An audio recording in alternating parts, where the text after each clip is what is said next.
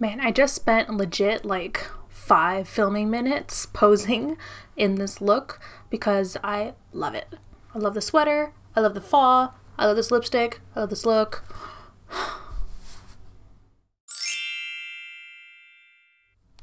Hi guys, welcome back to my channel, or if you're new, welcome. My name is Monica and today I'm doing a bit of a belated favorites video. If you've been following my channel for a bit, you know that I tend to do these favorites videos every 2 months. So I have, I think, like a January, February, March, April, and I really wanted to do it spread out and just not every month, because for a product to be in a favorites video, it has to be something that I've tried out for at least a month minimum. It has to be something that I've been loving, and it has to be a product that I've tested enough to know that it's bulletproof and that my full recommendation is behind it. You're not going to see any first impressions here. You're not going to see anything that I've only used once or twice. These are tried and true products, and that's why I like to do them every 2 months and just kind of squish them together. I missed the last video. I think I was supposed to do like July and August, but this is going to be combined July, August, September, because I don't know where the last month went. Work was crazy, filming was crazy. I got videos up, but I think this just kind of it flew out of my mind.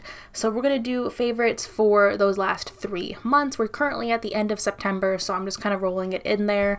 And then the next video will be, I don't know, I'll probably do the 3 months for the last one too, because we only have October, November, December. Isn't that crazy? Like, I feel like we were all freaking out that 2018 had just started, and now we're so close to like New Year's. That's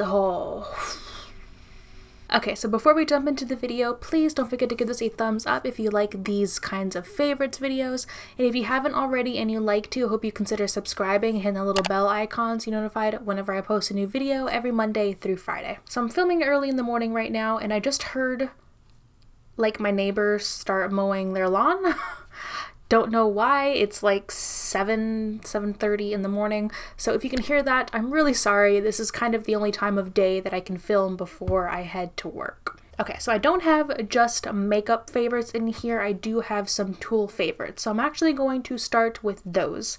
The first tool favorite that I've had for the past few months has been a brush from Sigma. This is the Sigma F80 Flat Top Kabuki brush. It's dirty because I used it today. I really like this brush, and for the most part, I don't like using brushes for foundation, but recently I've really gotten back into using a brush to initially apply my foundation, because I feel like you get, for the most part, depending on the foundation, you get better coverage when you use a brush. And what I've been liking doing is using a brush to apply my foundation first and then smoothing it out with a sponge. This works really well with one of my favorite foundations. I'm currently panning it. It's the Too Faced Peach Perfect Comfort Matte Foundation. It's the best way to apply it. I used to just apply it with a sponge, but if I use the brush and then smooth it out, I look airbrushed. I did that today. I love it. And it's really gotten me to try using this brush with other foundations, and I found the same thing. I really like using the brush, and I can always smooth it out with a sponge later. Like, just because you use a brush to start doesn't mean you have to stay that way, because I can sometimes get brush marks depending on the foundation. But I've been really liking this brush. I've had this particular brush, I want to say almost 2 years, because I did buy a big Sigma brush set a couple years ago when I got like a nice tax return. That's one of the first things that I got. But Sigma brushes are fantastic. This isn't sponsored or anything, but I just really think Sigma brushes are like some of the best out there for your quality. I've tried Morphe brushes, I've tried MAC brushes, I've tried brushes from NARS and from Marc Jacobs. Sigma. Go with the Sigma. So speaking of smoothing out with a sponge, I've found a sponge that I love more than any other sponge that I've tried. More than the Beauty Blender. More than the EcoTools sponge. More than the Real Technique sponge. This is the black sponge from Shop Miss A, the AOA Studio brand. It's dirty because, of course, I used it today. I got the pink sponge too, but I felt like it was a little bit too squishy. This one is perfect. I'm gonna link and show like a picture of the actual listing on the website here, just so you know exactly which one that I'm talking about. But this is the best sponge, and it's $1. It's $1. As I'm filming this, I've already placed an order for 5 more of these, just to have them on backup, because I can get rid of my entire sponge collection right now, because I like to have enough sponges to use them for a week or a week and a half without using them too often, so I can kind of wash them all at once and then keep going. I could get rid of all of them and just use this one. That's how much I like this sponge. It's the perfect size. It's a little bit bigger than a beauty blender, but I feel like the bigger size actually works to your advantage, because the top is so tapered that it still can get right in here really nicely. It's still tapered enough that I could actually use this to put my eye primer on too, and I've actually really liked doing that as well. But then you get like the butt of the sponge is really nice for just smoothing out foundation and putting on powder. I love the sponge. And it's the best deal that you're gonna find for a sponge. Please try it if you have not already. I love this sponge. What is it with the lawnmowers today? It's early, it's raining. Why are you mowing your lawn? Okay, the next favorite is just a concealer that I find myself going back to over and over for the past couple of months. I've had this for a long time, but this is the Kylie concealer. This is specifically the shade Bone. This is the closest shade match. What the hell was that accent? This is the best shade that's been working for me recently. I do have 2 other shades. I think they're both lighter, so this will probably work better for me like in the dead of winter. Right now, this is the best shade match for me. This is one of my favorite concealers. It is full coverage. It doesn't feel thick. It's just... It just applies like a dream, and it doesn't crease that badly. It really doesn't. And I've tried this out with a bunch of different powders, a bunch of different loose powders, setting powders, pressed powders. This is bulletproof. I love it. I really think it's worth the price. I owned 3 of them. We'll put it there. I love this concealer. And I have I have a lot of concealers, and out of all those concealers, this is the one that I've been like picking out the most to use. I think like the past 2 weeks I've just used this concealer. The next favorite I have was a bit of a surprise for me, because I haven't really found a blush from this brand that I've liked this much, and I wasn't expecting it to be this one. This is from Benefit. This is a little sample, not a little sample, but a 1.6 gram sample of the Gold Rush blush from Benefit. So as you can see, it's like a peachy pink blush, but it did have some shimmer in it. I think most of the shimmer was like a spray-on overlay, but there is still some glow to this blush. I've been using this blush almost every day for the past month, and I've loved it. I really first did not find myself going for glowy brushes. I at first did not find myself going for glowy blushes, and I've tried a couple of them with mixed results, but this one is just gorgeous. It just glides on. It doesn't look shimmery on your face, I will say that. It just looks bright and fresh, and it looks like you went for like a little jog and then you've got like a little flush, but not too much to where you look kind of gross. It looks beautiful, and I wasn't expecting it from this blush. I'm really liking it. This is a little mini, not little, 1.6 grams is a lot of product. You'll find that in like most face powders. But I've been using this for a few weeks now, over a month, but not 2 months yet, and I've just been loving it. This is actually the first full-size blush that I've considered buying from Benefit because I love it so much. But I'm going to force myself to go through this mini before I get that, because I still have a good amount of product left in here, though I have worn down like the indent of the name on the actual product itself. Next, I have a mascara favorite. This is from Urban Decay. This is the Perversion mascara. As of right now, I've been using this for a month. I love this mascara. The brush is absolutely perfect. As you can see, the brush is nice and like fluffy. It's the perfect size for my eyes, and it really has all the bristles that are perfect for grabbing each lash, and fanning them out.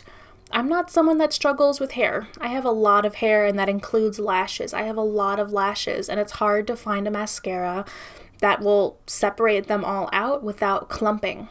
This does that. I'm wearing this mascara today, and I've been wearing it every day for the past 2 to 3 weeks, and I've had this for over a month. This is one of the best higher end mascaras that I found. And I really don't like to recommend higher end mascaras because I know you can find good ones at the drugstore, but I love it. I really do enjoy this mascara. It doesn't flake off on me. The formula actually spreads all of my lashes out, coats them. I get length out of this mascara. It doesn't look crazy. Like, I don't look like I'm wearing falsies with this mascara like the Essence one, but it just coats every lash and it gives me such a beautiful natural effect. This is such a great mascara. I'm gonna be really sad once the 3-month mark hits because I don't like to spend too much money on mascara. I actually got this as like a rewards point from Sephora, so I didn't actually buy it, but it's so good. Okay, so my next 2 favorites are actually inside of my Kinda Dirty Face Z palette, so we're just going to go with it. The 2 favorites I'm going to talk about in here are the Sexy Mama Face Powder from Benefit right over here, and then my Butter Bronzer from Physicians Formula, which is right here. As you can see, I've hit so much pan in both of these products. So this is the face powder right here that I absolutely love. This is my Holy Grail face powder, and this is the Butter Bronzer right here. It has so much pan. I've actually really considered repressing it just because it's a little bit harder to get the product evenly on my brush with it being just all around the edge like that. These are some of my Holy Grail products, but they're in this favorites video because I haven't really been reaching for them over the course of this past year, because I've been testing out a lot of products. But over the last couple of months, I've really just gotten back into the habit of reaching for them, and I'm never disappointed by them. They're great products. The Butter Bronzer is the perfect shade for me. It looks really natural. It doesn't take too much to blend out. It's gorgeous. The Sexy Mama face powder is the best face powder ever. I know Benefit is absolute garbage at shade range, and this is supposed to be a translucent powder. It's not really translucent, so I know their shade range is garbage, but I have not found a face powder that does for me what this powder does, despite all the face powders that I've tried. I have 2 of these on backup. That's how much I love this face powder.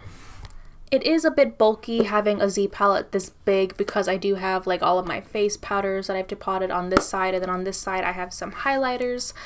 But I love these products, and despite the bulkiness of it, I just keep this on my vanity, and I've been reaching for it, and I've been loving them. My last favorite for the past couple of months, it's more of a technique than a product. And the technique is instead of using a liquid liner, using a black shadow as liner. And the black shadow that I've been loving the most is from the Lorac Pro Palette, the original, and it's just the black right up here. This is the most pigmented black in my collection. I have plenty of matte black shadows. This is the most pigmented. I doubt I will ever hit pan on this shade as long as I live, because you just need to go boop, and you've got plenty. I like to take an angled liner brush and just stamp the black against my lash line, and it looks gorgeous. And it's also very user friendly. It's a lot easier to just stamp a shadow onto your lash line than it is trying to draw a perfect line with a liner brush or with a liquid liner pen or pencil. I found that by doing this, my looks look just a lot softer and smokier and just overall better. Not to say I still don't like liquid liner. I still love liquid liner. But just recently I've been gravitating more towards that just soft, smoky look, especially since it's just so much easier to do. Because, some days, no matter how you try, your liner can really mess you up. And if you mess up for me, if I mess up my liner, my day's ruined because I have to redo all my makeup. Odds are I'm going to be late to work, and then it just spirals. So sometimes I just want to avoid that when I know that oh, this is not going to be a good liner day. My hands aren't the best. I haven't had enough coffee. Just stamp a black shadow on your lash line. It looks just as good, if not better. So those are all of my favorites for the past couple of months. Please let me know down below what you thought of these products and what your favorites have been for the past couple of months. Thank you so much for watching, and I hope I'll see you in my next video. Bye.